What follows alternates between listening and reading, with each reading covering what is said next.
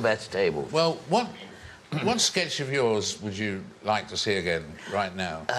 On Desert Island Discs, etc. I suppose the one I remember very clearly was from the first Frost Report we ever did, and it was called "Do Not Walk on the Grass," and we filmed this in the park behind Ealing Studios, and curiously enough. Jimmy Tarbuck, who was then hosting the Palladium, used to give me little jobs on Sunday, as well as, I mean, I was raking in the money, David. I was walking on as Conrad of Carnaby Street on the Palladium, then I was at Daniel Roos in the evening, and the Frost Report in the day. I mean, I was a greedy little bugger.